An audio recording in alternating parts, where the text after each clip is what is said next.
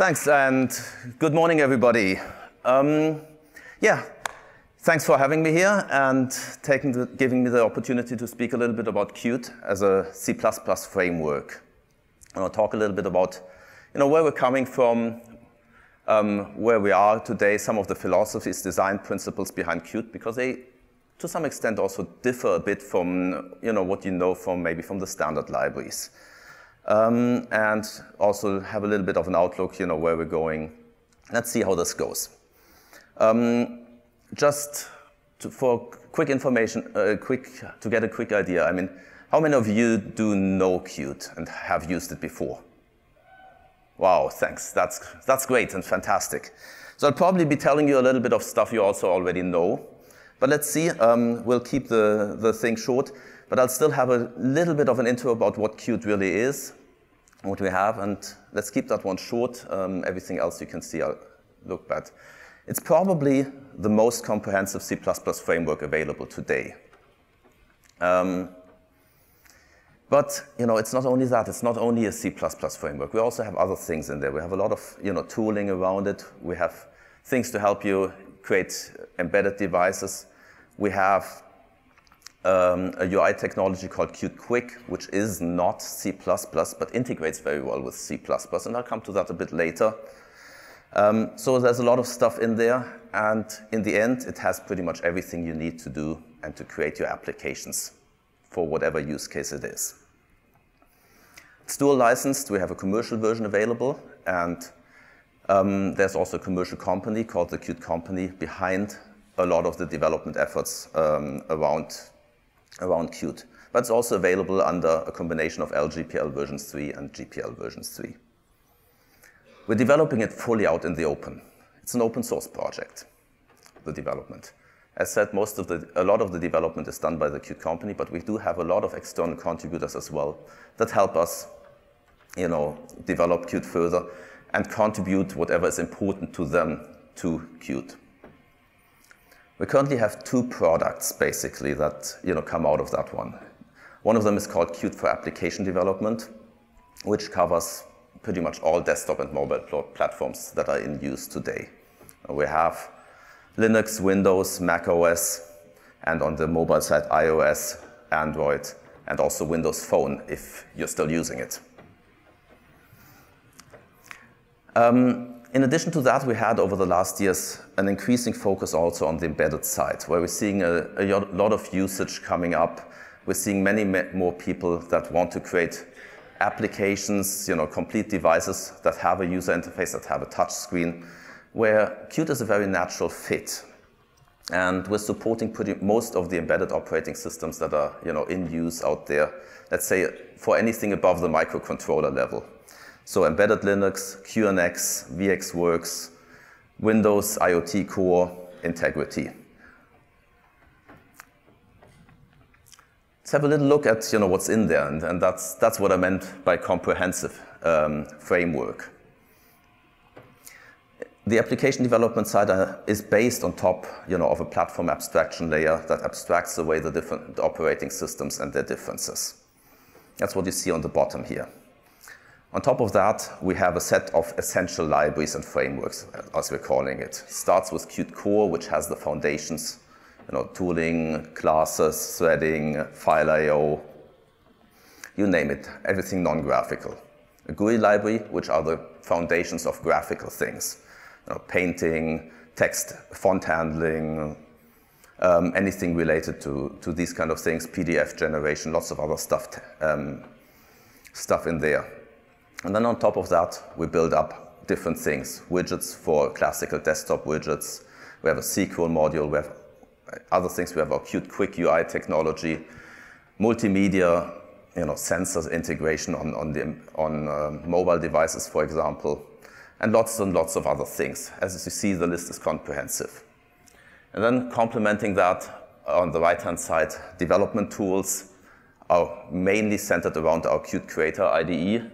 But we also have an integration, for example, into Visual Studio, and where we provide things like graphical designers, development help for C++ developer, like Clang, static analyzer integrations, profiling, debugging, remote debugging on embedded devices, all those kind of things. So that's the application development product at a quick glance.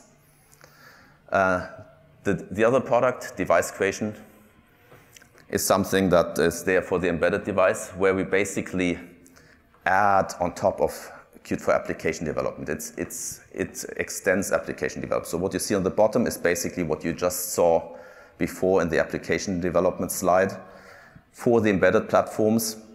And then we extend that with embedded specific solutions like a virtual keyboard, support for different serial buses like CAN bus, Modbus, software stack boot to Qt, where we make it easier to integrate on an embedded Linux device, and embedded tooling like running a device emulator locally, building for that one and debugging on that one, remote debugging on the device, and these kind of things. So that's at a glance the product. As I said, one of the main corner parts of what we're doing there is the Qt Creator IDE. This is really the center part of our offering, which many of our people use. It's a full cross-platform IDE. Works the same way on all desktop platforms and has support for Qt projects. And we also know a lot of people who are using it purely for C++ projects. They're not even using Qt, but they're using Qt Creator as their IDE because it gives them the cross-platform aspect of things. As said, lots of things in there, code editing and compiling. Now with the latest releases, we have added support so that we're basically giving you immediately inside the source code compiler warnings and errors. So you see that, can see that, for example, here. This is Qt Creator, the current version running. If I go here, for example, we're seeing, you don't see that. I need to get out of the presentation for a second. Here we go. Is that working? No, it's not. Problem with the second screen. Sorry, doesn't seem to work. Let's stay with this one. But you have inline code editing there and inline warnings and error messages. So that's a little bit it.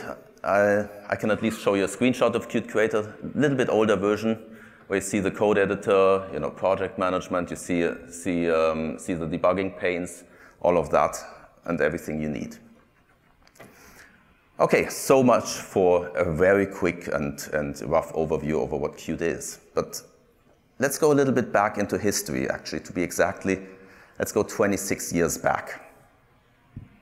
Let's go back to a park bench in Trondheim, Norway. That's where it all started, actually. There were two, students at the university in Trondheim called Eirik Schambeng and Håvard Noor. And they were actually working there on their thesis in 1991, 1990, and had to develop a graphical application at that point for Unix and for the Macintosh, the early versions. And they got extremely frustrated with what they could find there in terms of tooling and help.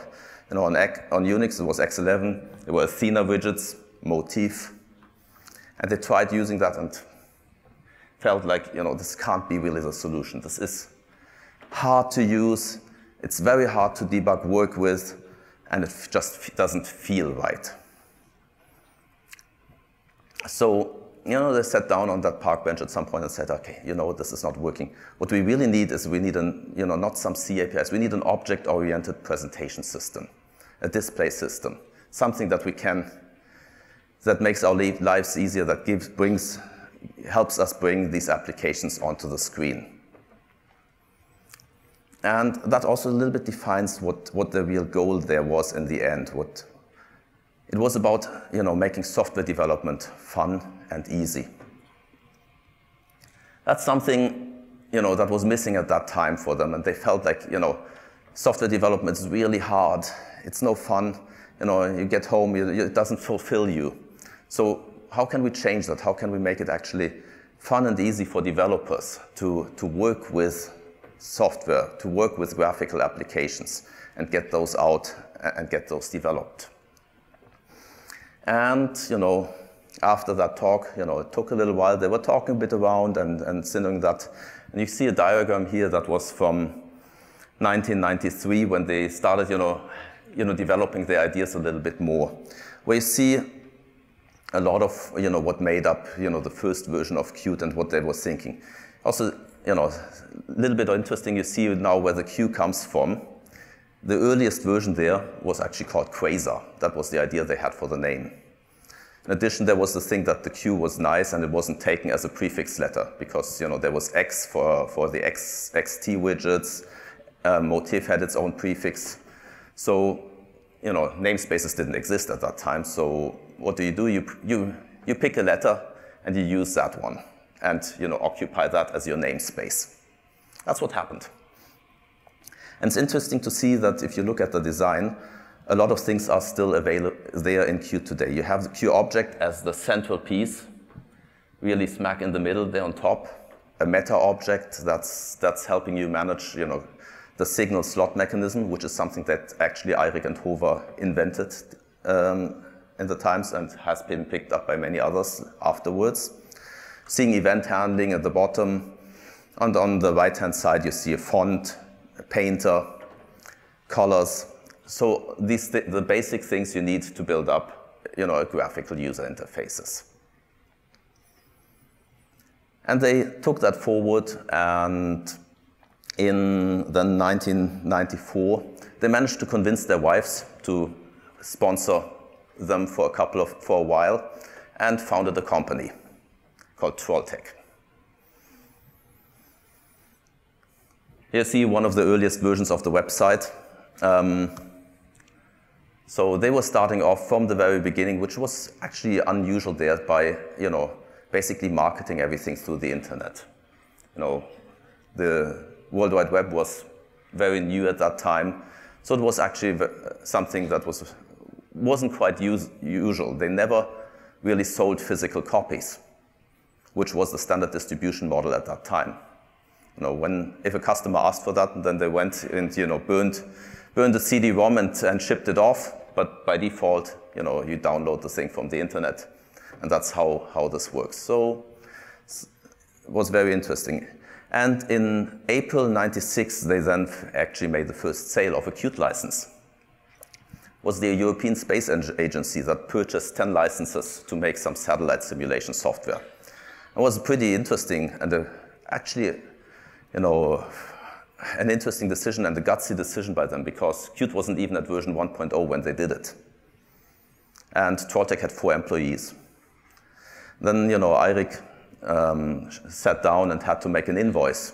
And he didn't even know how to do that. So he took an invoice from somewhere else that he had gotten, copied it, basically made it look approximately the same, and then, looked at that and said, oh, but, I can't write invoice number 1. That just looks wrong. So he went over to Hova and asked him, oh, what should we do? He started, let's put it invoice 211 in there.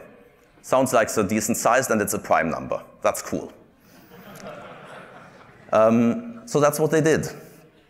And so the first invoice started actually at number 211. And then they had a couple more, but by the end of the year, they felt like the numbers looked too small, so they added 1,400 to them to make it a bit bigger.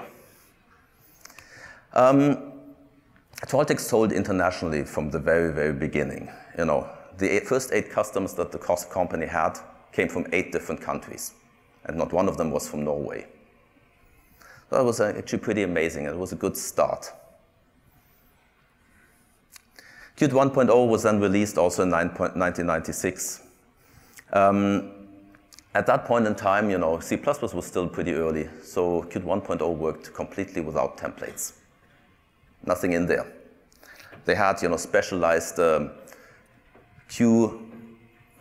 specialized lists for pointers, for integers, for 3 or 4 types that they needed, and that was it. Also, interestingly enough, they started from the very beginning and released, worked cross-platform. The version was working on Windows 95, and on Unix. And they released the Unix version with the source code out there under you know, nowadays you would say an open source license. It wouldn't be open source approved license nowadays, but it was there and it was free for everybody to download and use for non-commercial purposes, which was also in a way a marketing instrument to, you know, because there was a small company, no marketing budget. How do you spread the word, right? Well, give out the source code and let's see what the currently building up and emerging open source community around Linux would do with it. And actually, you know, something then magically happened. In '97, a guy called Matthias Ettrich actually, you know, got fed up with the state of user interfaces on Linux. You know, at that point in time, you had, I don't know who of you remembers that, FWVM, and, you know, very old, just window managers. You could move some windows around on X11, but, you know, you didn't really have a windowing or a desktop like Windows 95 had. And he wanted to change that. And he said, you know, I want to change that. I want to do a project there. And he announced it as, you know, I'm on a news group, Comp OS Linux MISC, at that point in time. I don't know, many of you probably have never, you know, the younger ones have never seen and worked with or seen news groups. But they were one way of communicating things out there at that time. And he basically announced that, you know, that he wanted to start that project. And, you know, some quotes from there, you know, where he said that I want to use that Qt framework. I want to use Qt for it. Because since a few weeks, a really great new widget library is available, free in source and price for free software development. Check it out at www.troll.no. The stuff is called Qt, and it's really a revolution in programming X. It's almost complete, fully C++ widget library, and it implements a slightly improved motif look and feel, or switchable during startup Windows 95. Good stuff. And, you know, he started that. He managed to attract quite a lot of people, especially in Germany at that point in time. And they started working on it. And, you know, half a year later, they had the first version of KDE up and running, a desktop for Linux. Fantastic. And it was actually a revolution. And it, in some aspects, actually, you know, it was a lot more rough on the edges and not as complete as maybe Windows 95 was.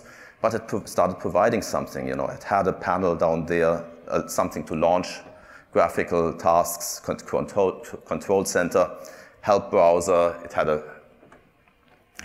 a browser, file manager. So the basics were there, and it started picking up greatly. And lots of people started, you know, using it and extending it. An open source community formed around it. And if we look at it in hindsight, you know, this is probably why Qt really took off, became successful, and why we're still here today using the framework. 1999 then, you know, that was a little bit after I became a user of Qt, which was in '98 approximately. Trolltech released Qt version 2.0. And they found out, oh, you know, we did some larger changes there. Biggest one was we move over to Unicode. We have 16-bit strings, and that was all that was required for Unicode at that point in time. And they changed the license to GPL. Had a first version on embedded Linux running on the frame buffer. And on the business side, then, you know, Trolltech received the first round of venture capital funding. So within a year, from end of '99 to end of 2000, the number of employees grew from around, you know, a handful to around 50. So a large growth. That's also when I started working for Trolltech at that point in time as a software engineer, working mainly on internationalization, Unicode support, you know, bidirectional text, complex text layout. That was my initial stuff where I worked a lot on, and got started, you know, actually moved to Norway for that job and got stuck there.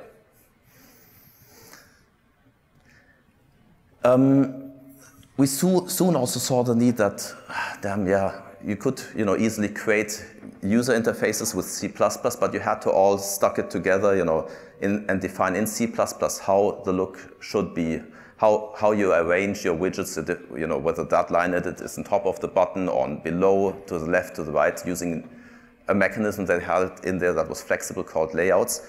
But many people said, this is a tedious work. I want to see it graphically, and I don't want to have to recompile before I can see it again. So we worked on a first version of what we called Qt Designer, the UI designer, to help you there. And that's probably a slightly later screenshot of it, but it's something where you can graphically put your user interface together, and then later on use that in your C++ projects. Moving forward in history, Qt 3 came out in 2001. Did a bit of changes there. In Qt 1 and Qt 2, our string class was explicitly shared. Figured out that was a problem for many users. Many subtle bugs came in because people started modifying that string, and then it got modified in a completely different part of the application as well. So we moved over and said, okay, let's move to implicit sharing, where we basically detach whenever the string gets modified.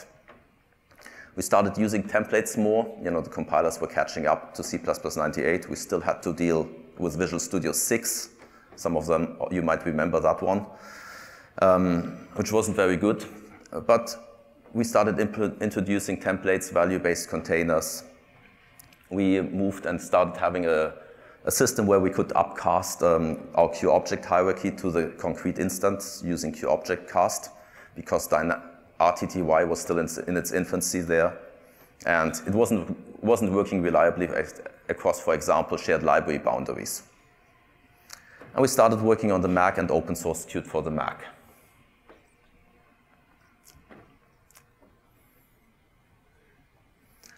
Then, let's fast forward a little bit. In 2005, we moved over to Qt 4, where we did a major overhaul of those template and tool classes. Many of them in Qt 3 were still, based on pointers, so you had to renew every object that you wanted to stick into a container, leading to larger issues with memory management and other things. So we moved them to be value-based, and we made the implicitly shared classes. We added atomic ref counting to that. I'll come back to that a little bit later and talk a bit about that one. And as the final thing, we open sourced then also the Windows version. That was the last version we actually open sourced. Since then, everything has been out in the open. But, we were for a long time as a small business, growing. We needed to get revenue, and not open sourcing Windows was seen for us as an insurance that we would get, the customers that we needed to survive. Yep, things grew further. We had a lot of things going on in the open source community with KDE and others. Also, some competing projects to KDE popping up with GNOME, and lots of things going back and forth. But for us, things moved forward, and then at some point, we actually got one of these tech giants interested in us. Nokia was looking at us. They needed a technology to unify, to unify their different platforms and have a unified API for their developers. They were thinking about, okay, we need to have a developer offering. I mean, this was still, a little bit before the iPhone when those decisions were made, but they saw that they needed a developer offering and then a unified API so that they could move from where they were with Series 40 and Symbian over to what was, at that point in time, their long-term strategy, a Linux-based stack called MyMO or MiGo. They did a huge investment, and that was something that really helped and pushed Qt forward. We were doing, the Qt Quick UI technology, for example, as the first versions. We had, for the longest time, all of the R&D in Qt, we wanted to do an IDE. We said, this is cool, we want to do it. Management in Trolltech always said, maybe not, there are other IDEs out there, why don't we use Eclipse? There's Visual Studio. But we were itching for it, and we thought that this is bad because we don't have a good cross-platform IDE, and Eclipse was really not very usable for C++. So we wanted to do it, but never really had the funding. With Nokia, we finally had that. And we went in and pushed forward with Qt Creator. We worked on a WebKit integration where we basically integrated the browser engine as one of the frameworks that we offer to people, so people could, basically instantiate the browser engine and use that within their application. And Nokia did another thing. They changed the open source license from GPL to LGPL, making it much freer, and also, with that, increasing its use probably tenfold. So we got a lot more people to use Qt through those changes. But unfortunately, not everything went as it was supposed to go. 2011, we had a burning platform. At least that's what our CEO told us at that point in time. We were just about getting ready. It was a hard fight inside Nokia. Big, you have a big ship, a big, huge company, and we were trying to, bring Qt in there as the framework for development, both in-house but also for third-party users. We had things ready. The Symbian was there using it. We had apps going into the Nokia App Store using Qt. The N9 MeeGo device was almost out, but management didn't believe this could work out. Said we had a burning platform, we needed to hop off it. We did. We hopped over to Windows Phone, which meant that Qt actually had no role inside Nokia anymore, at least not a big one, a minor one. So for us, this was clearly a large setback, and something that it took a while to recover from. But it led ultimately to the fact that then, a year later in 2012, we actually separated ways from Nokia and, got bought up by a small Finnish company called Digia. At the same time, we were then also working towards the current version of Qt, Qt 5, where we did larger changes again. We looked at, how have we so far been doing platform integrations. And the one thing we learned in Nokia is doing that porting Qt to a new operating system was extremely difficult. We didn't have the right abstractions in place. And, that Symbian port used up a lot of manpower. So we wanted to change that, and we did a new abstraction underneath that makes it very easy to port Qt actually to new architectures, called the Qt Platform Abstraction. And that's the one that actually also then later on allowed it for us and made it relatively easy for us to then move over to and implement Android and iOS support, or support for many different embedded operating systems.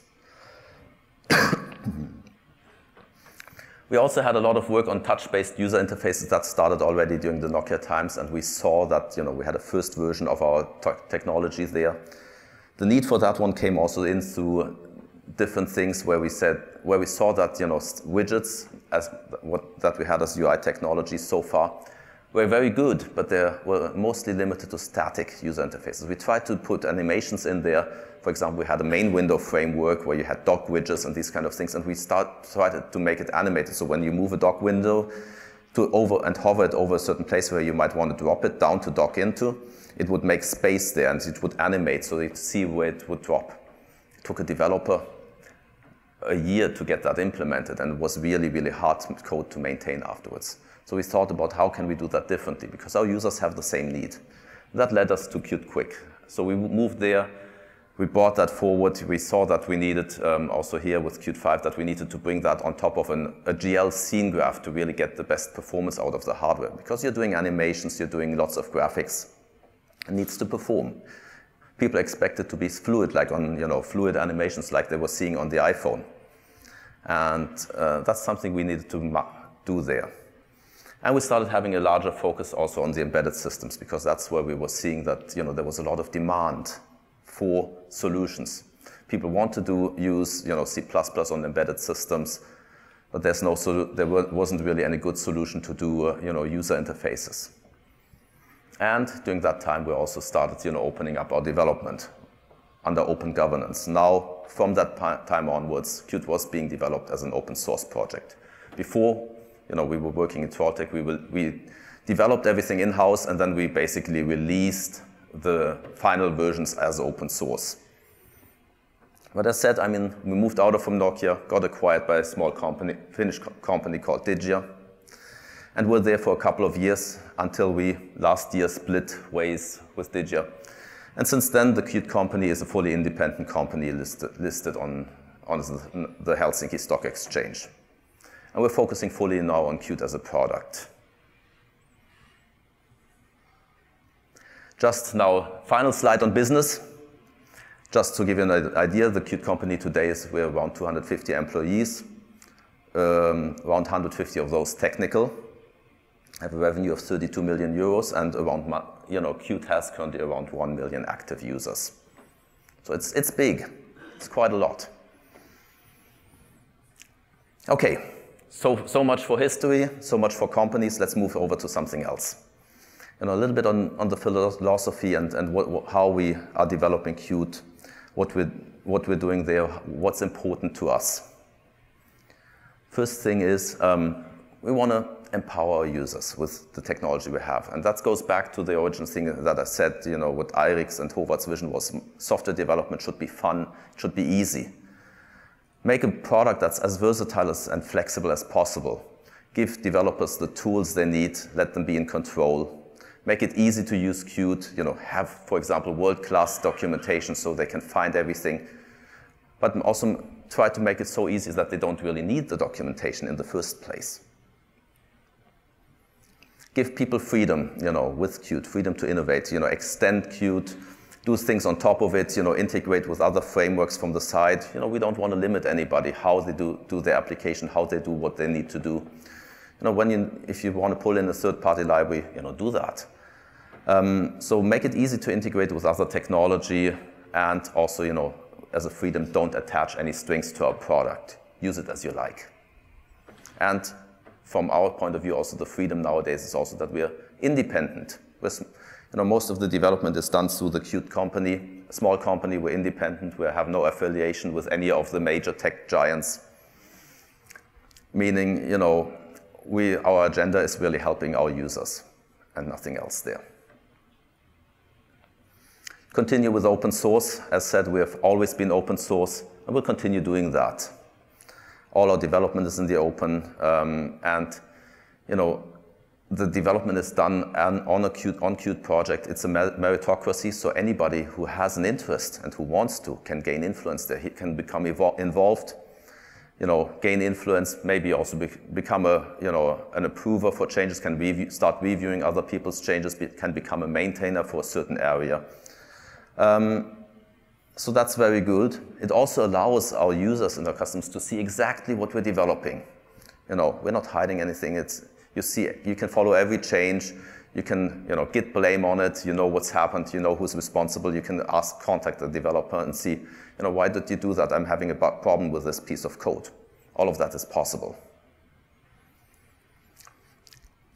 Here you can see a little bit of a statistics on Qt project and the contributions. So you see that the percentage of commits and where they come from which companies. So you see that the majority is still coming from the Qt company, but then there's other companies, and you have a large set going up then of smaller people, individuals contributing. This also has changed over time. Some years ago we had a lot of contributions from BlackBerry. Those have a little bit died down, because they don't have a mobile phone anymore, or a mobile OS of their own. So things are changing, then new people are coming in, but it's going forward, and it allows people to really contribute their own things. Cross-platform, as I said, is also extremely important, and it'll stay that. We want to be available on all major OSs, and we want to make sure that when the operating systems change, that our users don't have to worry too much about that. We're taking that work of porting Qt to a new operating system for you. Also, Qt is a horizontal framework, an offering, and that works across different things. I said we have an embedded version, so we're working from very small embedded devices like this car instrument cluster implemented on an IMX6, to large desktop systems. What you see here is Autodesk Maya. They're using Qt for their tooling. They actually even have a developer community of their own around it that also uses Qt, so they're exposing plugin interfaces where people can in Qt write their own plugins to Maya and plug them into their framework. And we have also large distributed systems like some of the European air traffic control systems that are also using Qt. So whenever you fly to Europe, think about that. I hope you're not getting scared about it. API design concepts. What are we doing? What's important for us when we design our APIs? The thing that's most important for us, and we have a slightly different focus probably than what you see in the standards committee and with the standard C++ standard library. For us, we see that code is written once, but it's read and modified many times. This goes back a little bit to the programming versus engineering that you heard from Titus on Tuesday. Most of our users are not doing throwaway code. They have a code, they need to maintain that over many years and read it again and again and modify it again and again. How can we make that easy? Because the maintenance is the larger part of work. It's more work than the initial development. And we all know that we're lazy. We rarely comment our code. So how can we make code self-documenting? So what we want really is APIs that lead to readable and maintainable code. They should be intuitive and self-documenting. That means we need to have descriptive naming. We are going, and if we can, for property-based APIs. We want to hide as much complexity as possible in the Qt implementation and don't expose it to our users. And we want to remove the need for boilerplate code as much as possible. The APIs should also be easy to learn and to use. We're trying to implement always one concept per class or per method. That API should do one thing and should do that well. I can tell you we're not perfect with that. We have our own dark corners where we're violating every one of these principles I'm naming here. But at least we're trying, and I think for the most used parts of Qt, we're actually pretty good at that. We're going with consistent naming, same name for the same concept throughout all of Qt, like a static polymorphism. We have, for example, the QString class and the QByte array class. They're doing similar things. One is an 8-bit byte array. QString is a Unicode string. But still, you still have things where you want to find substrings in there, do other things. You want to maybe uppercase, lowercase things, and these kind of things. So we name those methods the same way. And we do that throughout all of Qt and try to be as consistent as we can with that. Aiming and striving for clear and simple semantics that don't surprise anybody. And trying to make it so that you can do a lot with the class without having to learn a lot. Ideally, you rarely have to look up the documentation or learn things there. You can just look at the code completion. Okay, these are the methods I can use. Go with that. Make them hard to misuse. Our defaults should match the intuitively expected behavior from our users. Don't surprise them. So that makes it then easy to write and natural to write correct code. And it does encourage good programming practices. We also don't want to fail if methods should be independent of each other are called in different order. They shouldn't have subtle or hidden side effects. We want to avoid implicit conversions. We've seen that as a big problem, and we try to not do any magic. Stuff we've been all doing in the past ourselves. And of course, don't fail 3 calls later when you do something that's wrong. Qt APIs are supposed to be flexible and cover the common use case. We have a 90-10 rule that we say, well, the 90% use case is what 90% of the users want to do with that class. And that should be as easy to implement as possible using the class or the set of classes that we provide. And then it should be extensible, so the remaining 10% of the use cases which go beyond that, they have to be possible still. But maybe they require a little bit more work. Performance. This is one thing where we deviate also from what you know from the standard libraries. One thing the committee and then the C++ standards are very agreeing is you don't pay for what you don't use, right? We're deviating a little bit from that. we say of course we want to ensure as good performance as possible on all parts of the framework. But we also say we don't want to complicate the default APIs for performance reasons. Less readable code implicitly leads to more bugs. It leads to longer development cycles, takes longer to get your product to market. And most of our customers actually have time pressure. They need to get the product out. They have limited resources, so they want to get the product to market fast. And as you all know, 95% of your code base is not necessarily performance sensitive. So if it's a couple of percent slower, it doesn't really matter at all.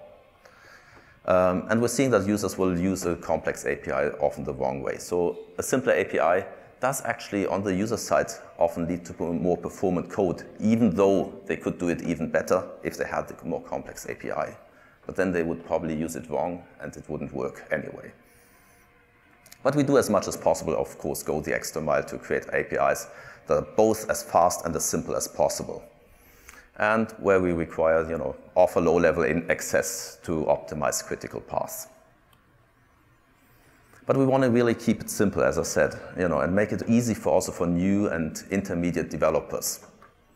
C++ has a very steep learning curve. And that makes it often a little bit hard to get started for new people. We know, especially if you have a student coming from university, he's worked with Java, you can bet on that they will, for example, pass objects by value to functions, because that's what you do. And we're seeing that a lot of the projects really don't only have C++ gurus. If they're lucky, they have one who really knows C++ inside out and can help with these things. Often they don't have anybody. So C++ is complex, but most of the complexity is actually is only rarely required for people. You would rarely see an application developer fiddling with template meta programming. Usually it doesn't happen. They will shy away from that. And with that, you can make 99% of the code self-explaining and easy to write. The other thing is that code, as I said, also often lives a lot longer than originally planned. There's code that was written for these kind of machines that's still running in business-critical parts of systems today. Usually using an emulator of the old machines, but it's still running, and I've seen that myself. When I was doing my PhD thesis, I was working actually in physics at a facility in Heidelberg with an accelerator, and the controlling software was written for PDP-11, 1970s type of computer.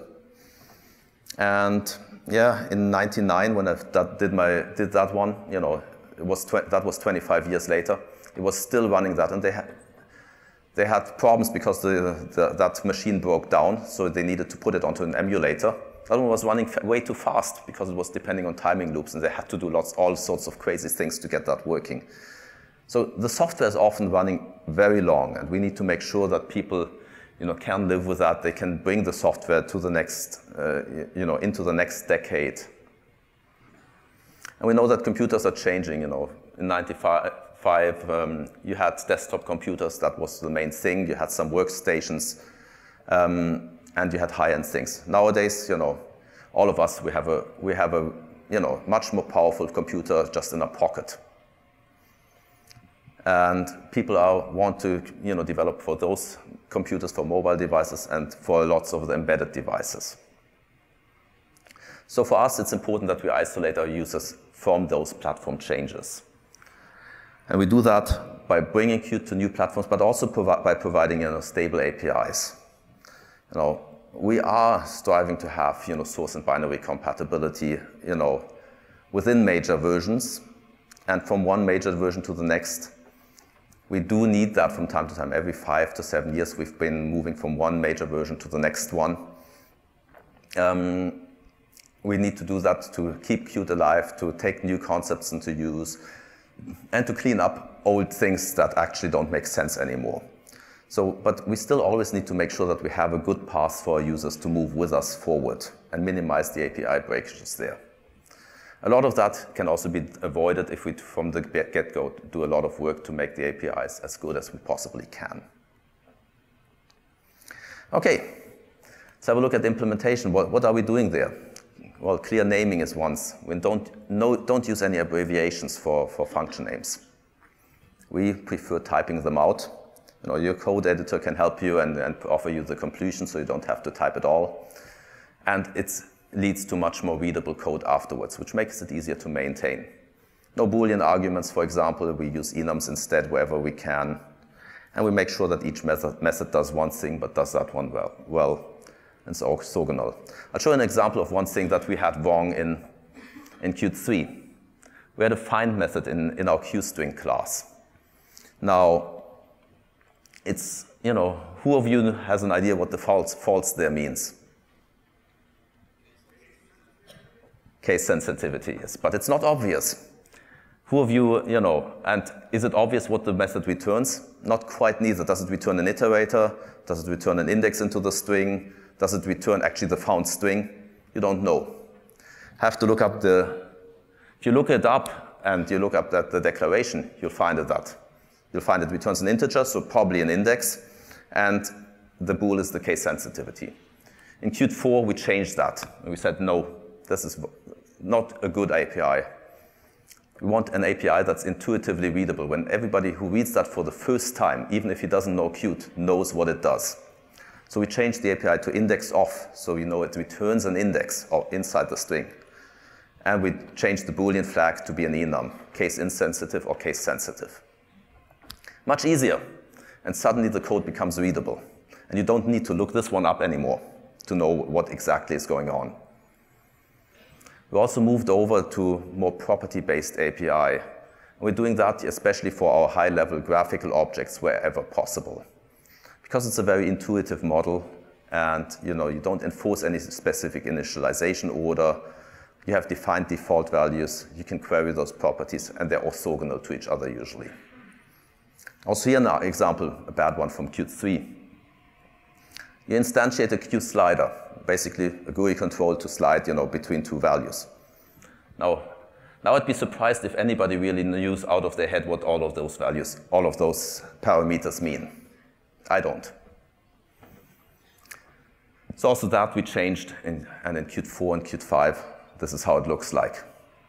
We say we create a new slider. Okay, Qt vertical, we can put that into the constructor because it's easy to understand. We're setting the range, we're setting the current value, and we're setting an object name. And suddenly the code becomes readable. And anybody who comes in and has to go in to fix something in that code base, sees it for the first time, can actually work with that one. And knows what it does without having to look up documentation. Or even if you look up the documentation of that slider constructor with 5, 6 arguments, you still have to count to see which one does what. QObject, the base for most of our more complex Qt classes. I mean, this one is actually also interesting. It's pointer-based. So you create them on the heap. They're designed for subclassing. You can't copy them. And that was something that was introduced in the very beginning already with Qt. We have a memory management where we use a parent-child relationship, and that maps very well to graphical stuff. You have a widget on the screen, and inside that you place other widgets like a button and a line edit and other things.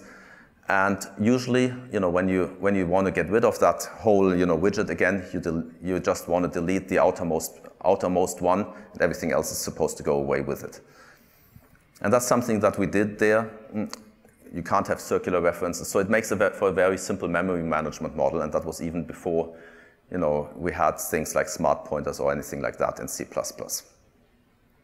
We have signals and slots in there, really important for encapsulating those objects, make them more independent and loosely coupled, so you can connect a signal from one object to any slot from another object.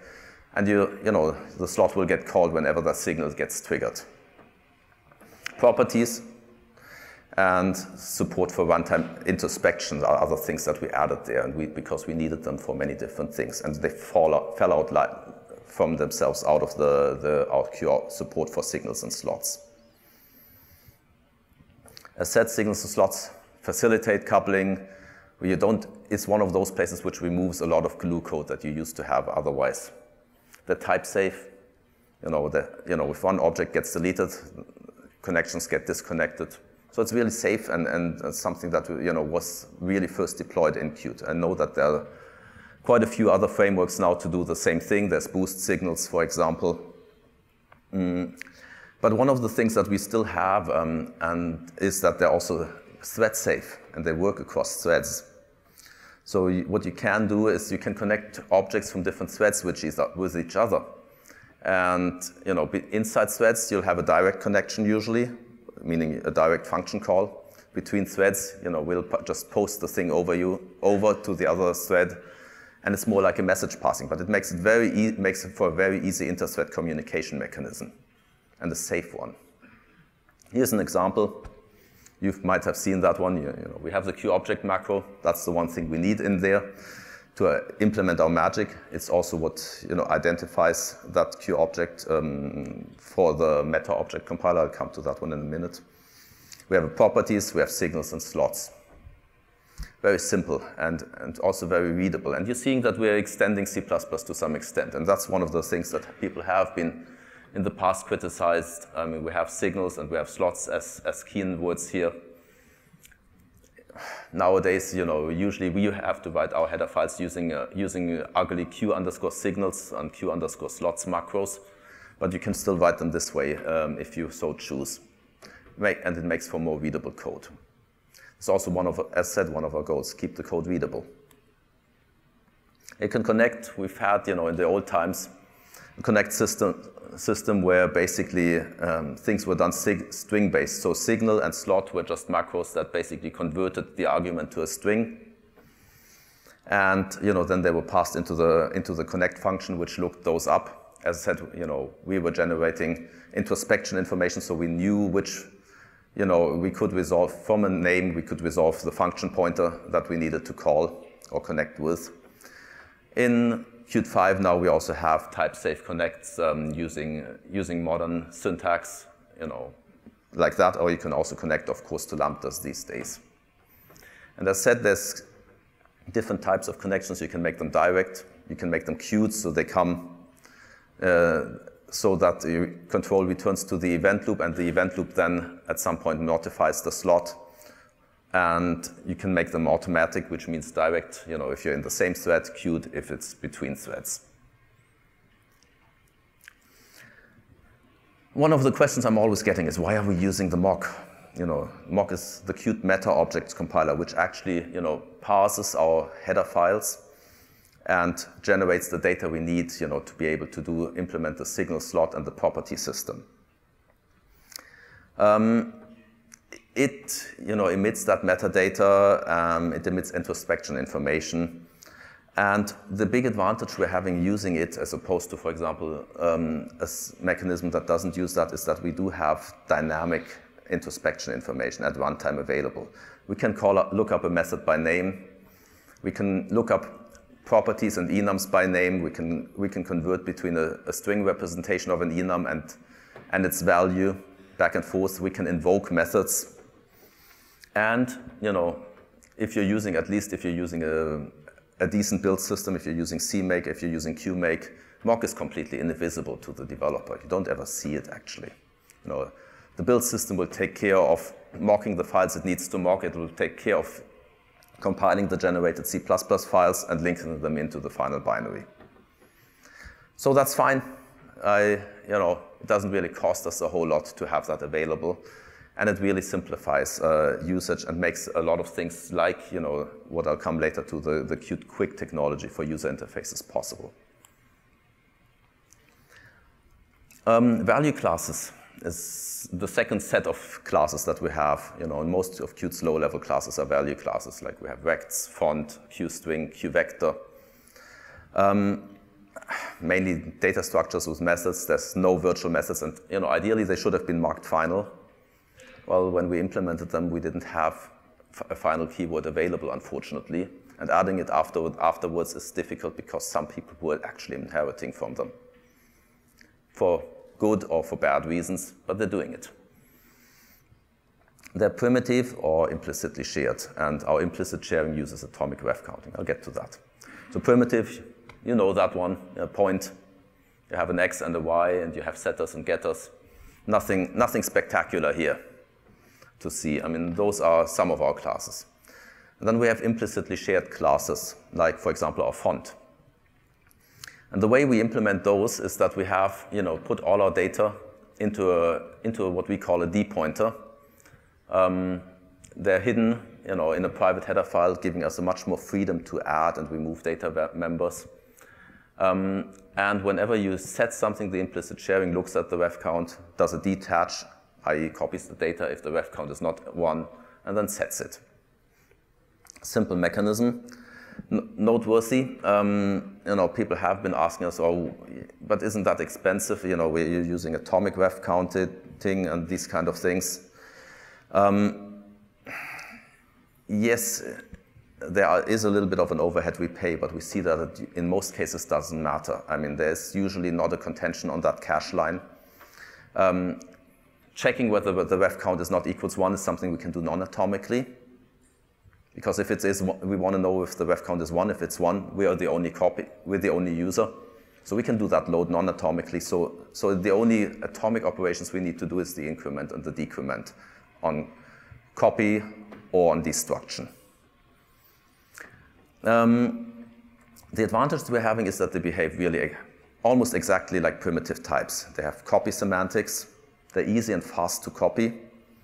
So, the mistake that many of our users do is, or many users do, is pass, these kind of objects by value, especially when they come from a non-C++ world and not by const reference.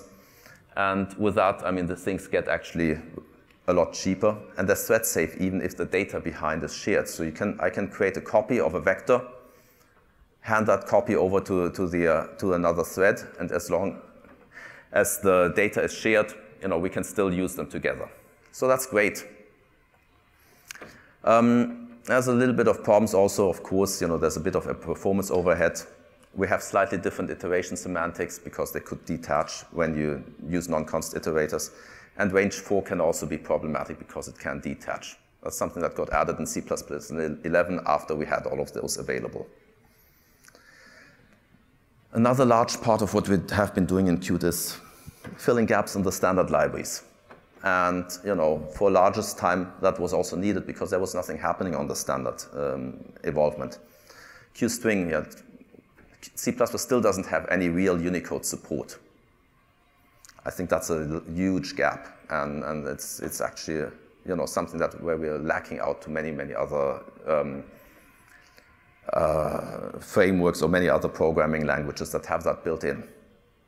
Locale handling, date time zone handling. For the largest time before C++11, we were using atomic instructions. C++ didn't really have anything. Threading was also just POSIX threading. So we were doing our own stuff there, even though nowadays we could move over and use the C++ classes. But the classes are there, they're widely used, so removing them is also not that easy. We have fine handling, I&O networking. I know that's also coming now. And of course graphics, where the C++ otherwise doesn't really offer anything. And let's move over to that one, creating user interfaces. Two offerings, we have talked about that a bit before. We have the widgets, which are C++ controls that you can use and create. And we have the quick UI technology to create more animated, touch-based user interfaces. QWidgets, here's the simple Hello World example there. Nothing special. Many of you have been using Qt, so you've been probably writing those lines in one way or another. Now we create an application, we create a label with Hello World, we show it, and let the event loop run. We have the graphical designer. I showed that one before for QWidgets. So making it easy to put those together. And then, of course, we have Qt Quick as a technology, which we have been developing over the last years. And that is something where we do user interface design in a declarative way. It's written in a language that we call QML. It's not C++. We'll get to that. But you still write most of your programming logic, application logic in C++, in Qt natively, and you just hook the UI up to that. So the UI is actually supposed to be a very thin layer on top of that. And we've seen people doing it wrong and doing everything up there in the QML level because you do have some JavaScript support in there. It's often, it doesn't lead to the best designs or the best performance. So it's a declarative language to define user interfaces. Actually, objects in QML are all Q objects underneath in the C++ world. It's very easy there to create bindings to properties, and we have some automatic dependency tracking in there so that bindings always stay up to date. I'll show you that in a second. States and transitions and animations are supported and built in, so it's very easy to create animated user interfaces and animations, and you can easily bind it to C++, JavaScript, and integrate custom C++ types, of course. And on the right-hand side here, you see a simple example of a hello world in Qt Quick. Of course, you need the C++ side to instantiate that Qt Quick object still, but other than that, I mean, you have a text element showing hello world, and I put a mouse area in there that you can actually, allows you to click that text, and we would then, quit the application. Very simple, straightforward. Why are we doing and using QML? And you see, as said, I mean, it has a built-in and a visible and represents the visible structure of the user interface in a good way because it's a visual tree as well. And you can do that and show that with a minimal syntax. We have property bindings in there, so you can write foo, some property like the width colon some expression, and we'll make sure that the relationship between the property and the expression always stays up to date. So if anything on the right-hand side changes, the property value will always get updated. So automatic dependency tracking and re-evaluation of those properties. That's very important because it makes it easy to write something without glue code. It's very easy to write, you don't need glue code, and it's actually also, that's another thing, it's friendly for UX designers. Here you also see a little bit of a screenshot. That's some controls that are also available. So you have ready-made buttons and sliders and whatever you need also available at your fingertips there for creating user interfaces. Can easily integrate C++ and QML. So you create a Q object basically. You have some property. You can create properties on that object. Important is here that I forgot. That actually you also have a notification when the property changes, the size change signal. So whenever the size changes, you should emit that signal as well. And then you can have a slot like, rectangle clicked. And you can basically instantiate that, instantiate a Qt Quick view, instantiate that object, and set that object as a context property, what we call it, with giving it a name on the view. And with that, you can then use that on the QML side. So we have that rect.qml, and we bind there the width of the rectangle to what we had on the C++ side, the my object and the size property of that one. So whenever that one changes on the C++ side, the width on the QML side will get updated automatically. And we have, again, a mouse area, and if that one gets clicked, we call back into C++, the slot in C++. So you get the callback in C++ and can work your way from there. That's how you can very easily integrate the two sides. Also on Qt Quick, we have a designer similar to the one that we had for widgets, and it's where you can put together your user interface in a graphical fashion, where it's integrated and easy to use. And you have also there a separation between the presentation and the logic of the user interface. Okay, let's move over a little bit into the outlook and the future. Currently, 5.9 is the current release, and I haven't gone into what's in there really. If you're interested, look it up.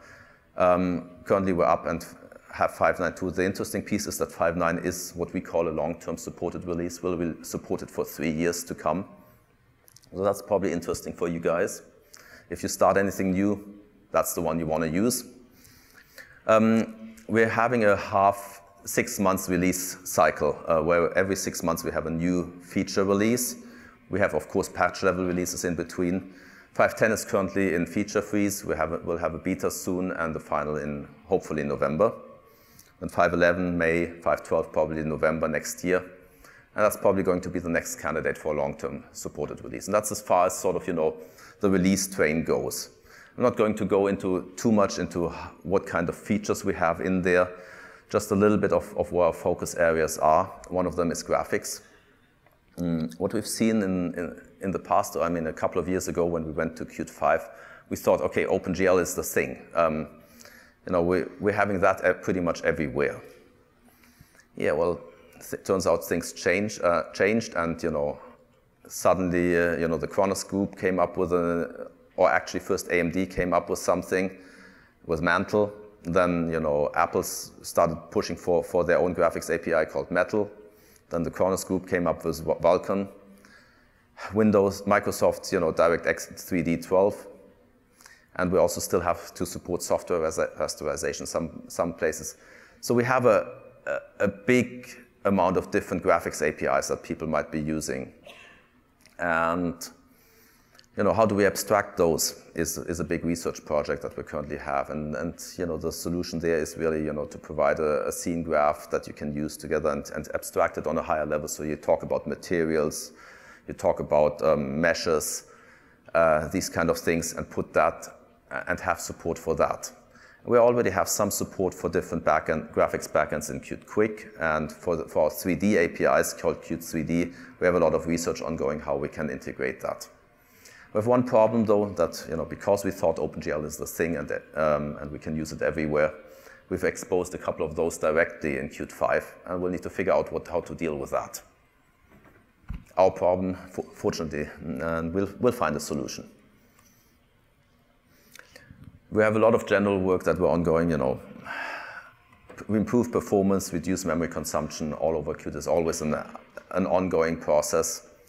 Looking into, speech support, we're seeing that this is requested a lot by customers. I mean, they want to control also their graphical applications with speech. How do we integrate with digital assistants that are currently coming everywhere? What do we do, on the graphics side, on the 3D side with augmented reality, virtual reality? How do we integrate things there? There's a lot happening, so that's going to be important for us. And of course, also, a lot of things happening on the IDE side, graphical tooling. We're doing more and more work on code refactoring, making that easier. But then we have a big project also where, we see that there are more and more companies that, do the software in C++, but they need a solution for the graphics designers to work with the software engineers in a good way and easy way. The default workflow is that the graphics designer works in Photoshop, creates lots of things, creates some sketches, sends that over to a developer. The developer tries to implement it, doesn't get it quite right. It doesn't perform because on the embedded device, for example, because the hardware is not powerful enough to actually implement or support what the designer thought of. Then it goes back to the designer. You have very long development cycles because of that. So integrating designers in that workflow and enabling them to work directly on, for example, the target hardware with the real product is something that's important, and that we'll be putting quite a bit of effort into it.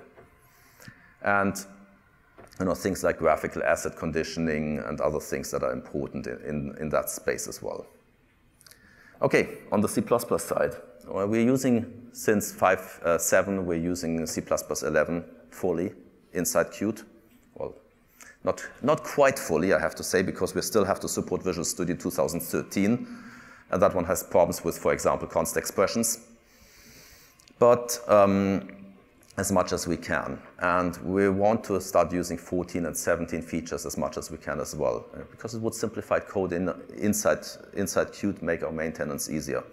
We're currently still limited by many of our users using older compilers. So they'll come, but we're usually living a little bit behind the bleeding edge there. But we're already doing certain things. We're using has include, for example. We're using the deprecated fall-through attribute annotations, hiding them behind macros, which expand to nothing in case the compiler doesn't support it. We've added a string view class similar to standard string view, but working on a QString, and make other things that help that we integrate as good as we can with the upcoming standards. I think the one that's going to be really important for us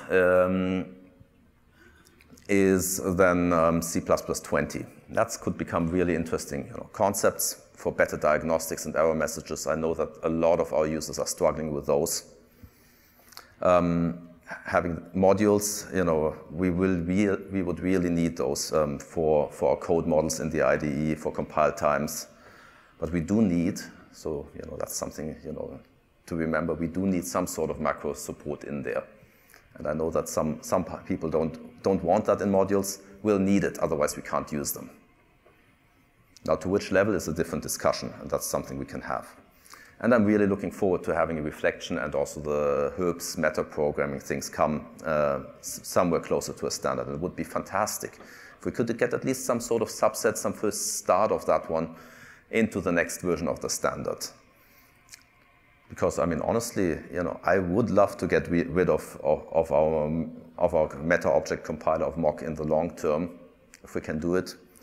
And I would really love us to see to reduce the need for template meta-programming a lot. So, with that, here's the cute logos that we had over the history. We've evolved a little bit, flat, and that's the one we have currently. And with that, I'd like to conclude my talk. Thank you very much for your attention, and I think we have a couple of minutes for questions, at least I hope so. Thank you very much.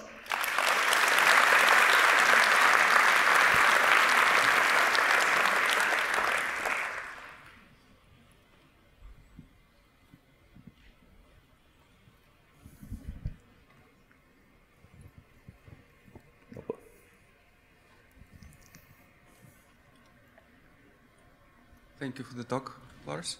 I have a question about the subject that you probably didn't cover. What about the security of Qt?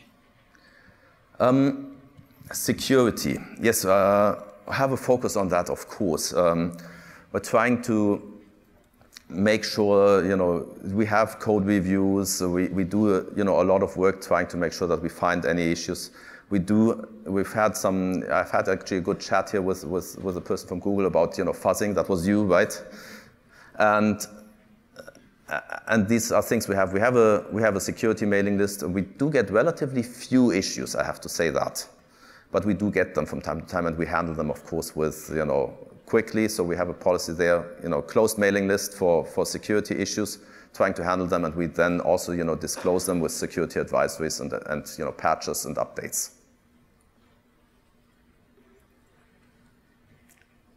Please. Is it pronounced Qt or cute? Ah, that's a good question. Okay, so everybody inside, Europe says cute, at least from our side. I know that in the US, Qt is externally the more prevalent pronunciation, but we're saying cute usually from everybody who works in the company and everybody who works with it closer. So all the contributors, I think that's the going name that we're going for. Thank you. First of all, I'd like to give credit to Qt for QML, which works really slick.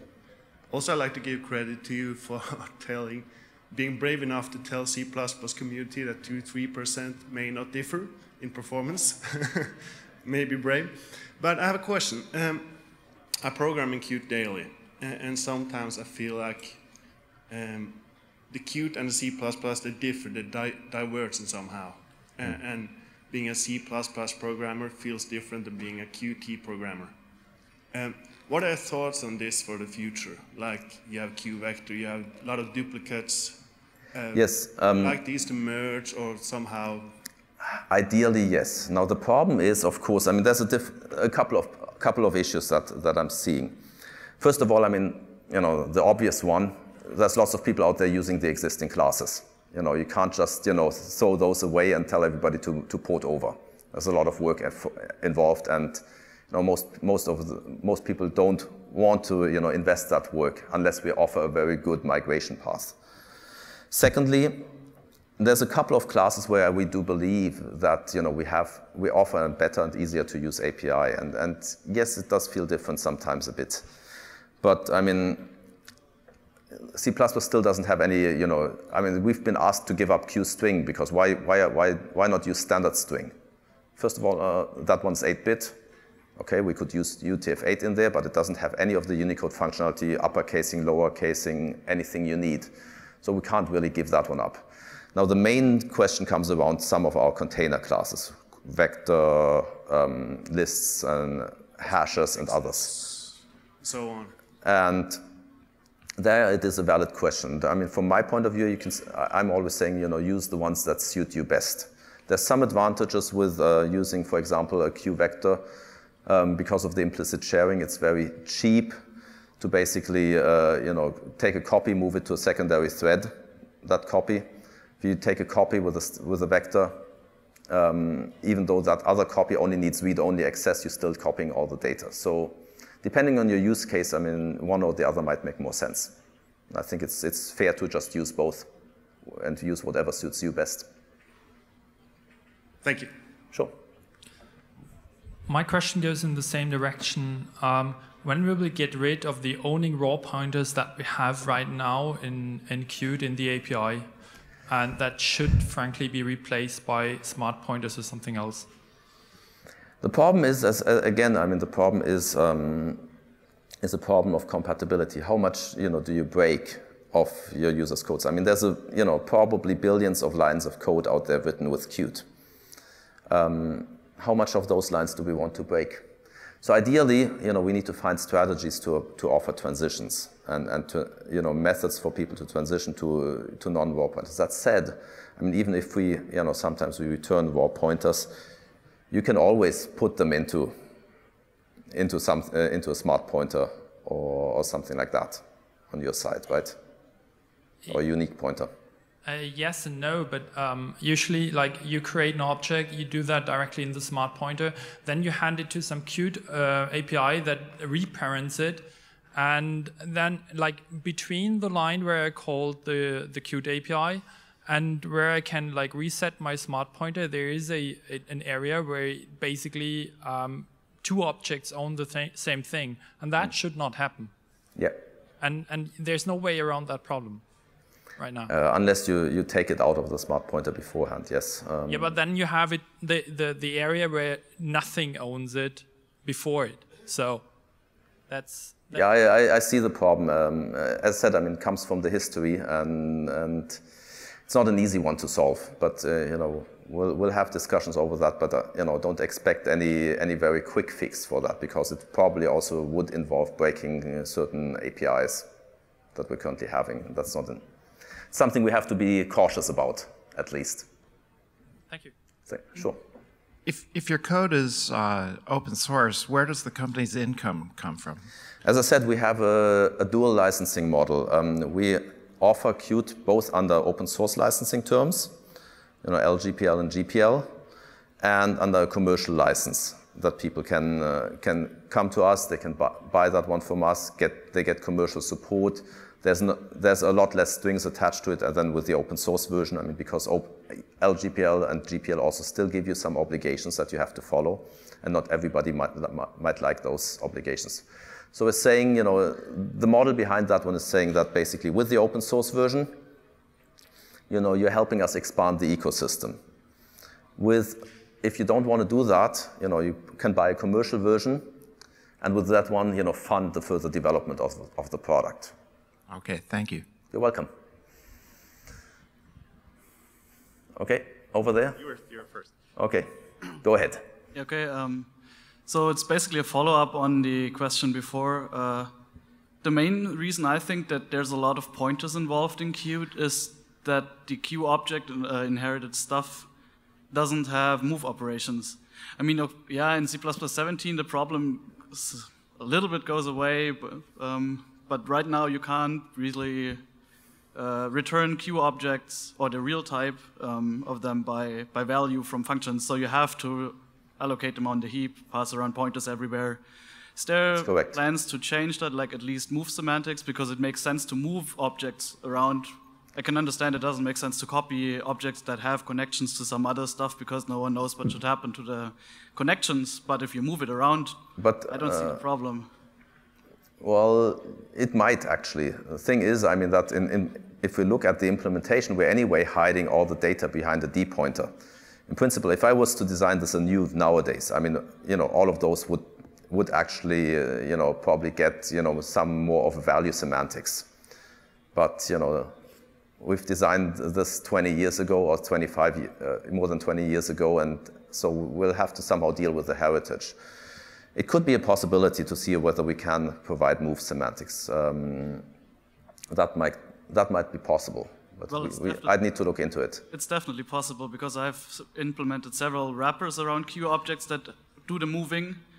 But for now, I can only do it non-generically because I'm not in part of the meta object compiler. So I have to know the signals and slots that the object has to do the remapping of the signals. Yeah, that's a little bit the problem. If you move it, we'd need to change some of the internals to work, to basically hold the private data pointer.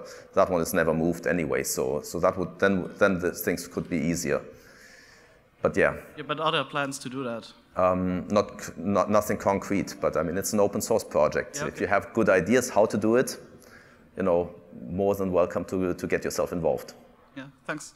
Sure. I have sort of a two-part comment on that question about where you answered with QString. Do you actually have benchmarks that show that the copy on write model is better, especially in the context of GUIs where strings are super short and cheap to copy? Because it seems like to me that the lock would be way more expensive than... There's no lock. I mean... Well, if it's copy on write... Yeah, it's an atomic operation, I mean, that we're doing, and in most cases, I mean, it's an atomic increment for the copy. Yeah. We have done some benchmarks, I mean, and for very short strings, I agree with you, copying them would be faster. The problem is we didn't know those, but we have some work in progress patches. I know that one of our developers, Thiago, he has a patch for us for short string optimizations where we would basically put them directly, don't even allocate a D pointer and basically just copy them all the time for short strings. So we have that somewhere. It would break binary compatibility. That's why the stuff hasn't landed yet. Yeah, and this, the argument for the Qt containers that keeps coming up is the Unicode support in QString. I believe there is a standard string compatible working Unicode support in CS string, which is probably going to be standardized at some point. Is that something you guys would get behind?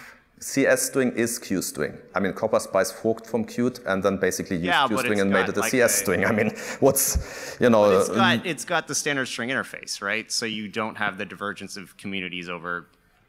It can't have just the standard string interface because standard string doesn't offer you many of the other things, and many of the, at least the most important methods from standard string, I think we do have. And if they're still not there, we can discuss filling them in, but you do need more than that, right?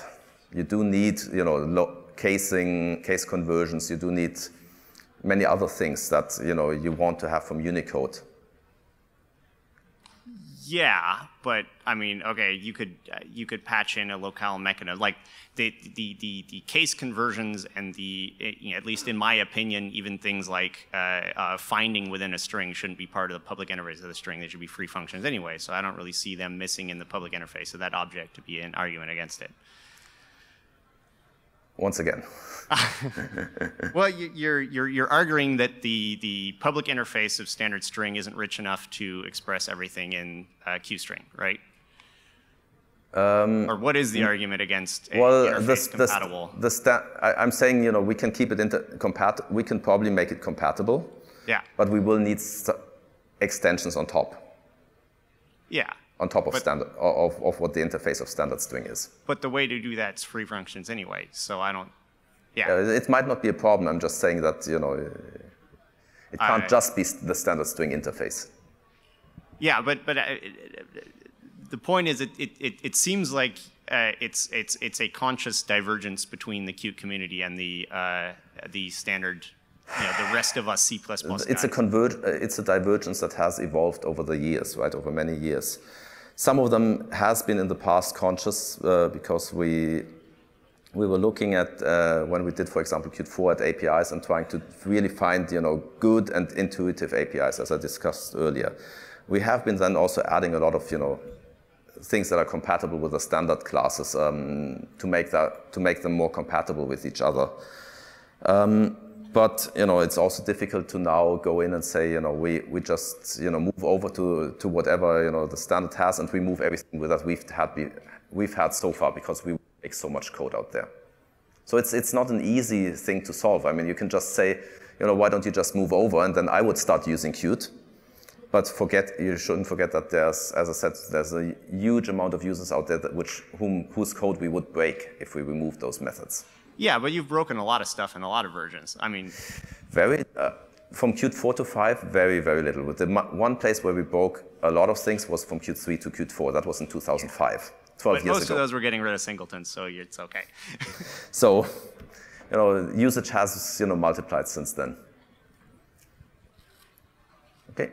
Hi, great talk. I just had a quick question. You alluded or kind of gave us a brief overview that the Qt team is looking into using other graphical, languages or frameworks. I was hoping you can tell us a little bit more about the research you guys have been doing, and just maybe if one of the frameworks kind of lends itself easier to be used underneath Qt, or just any insight into that? Yeah, well, I mean, we're talking about the 3D APIs that are now being pushed by different vendors. I mean, Apple pushing Metal, Kronos pushing Vulkan, Microsoft Direct 3D 12. The problem with all of those is that they're targeted mainly, at game developers to a large degree. They're very low-level APIs, which means you have to build up a lot of stuff on top of them, and that is quite a bit of work. I mean, there's nothing fundamental that's keeping us from supporting them. We have, for example, done for the Qt Quick scene graph, we have a backend for Direct 3D. Nowadays, it's mostly, it's not 100% functionally equivalent to the OpenGL one, but it's very close. And that we're doing more research there. It's a question to some extent of finding the right abstractions and defining those, and then the other part is just work to implement that. And they have been spreading so far, so many different APIs. So it's a lot of work to support them all. So we're doing things in stages as we see the needs from our users. Thanks. Sure. Okay, thank you everybody.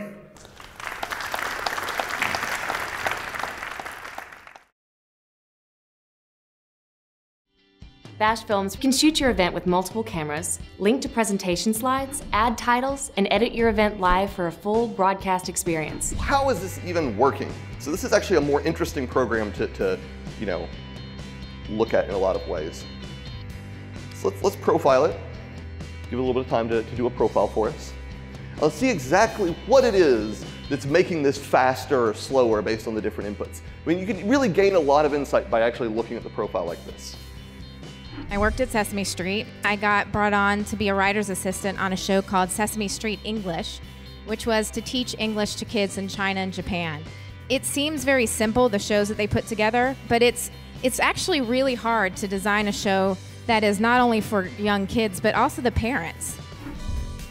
Confession like this is therapeutic. I hope you all get something out of this, but if you don't, the therapy will have been good for me, so thank you. 7 years ago, I was working I wasn't working at Google. It was for my previous employer, which was a large multinational investment bank. I had what was up to that point the worst day of my career. And then came the anger at ourselves because we knew we were responsible for America's first space disaster. We wrote 2 more words into our vocabulary as mission controllers: tough and competent. Tough meaning we will never again shirk from our responsibilities because we are forever accountable for what we do. Competent will never again take anything for granted. We will never stop learning. From now on, the teams in mission control will be perfect, because as a team, we must never fail. One other thing. we're all in a very fortunate position. We've been very lucky in our lives and so forth. And I think as part of the mission, it's also good sometimes to take that fortune and give back. To make sure that you take this platform and use it towards worthy causes. That's good karma. That's good stuff in the universe. We understand that your event will have needs that are specific to your organization. Please email or call us directly to discuss your particular event. We look forward to discussing your goals and helping make your event a success.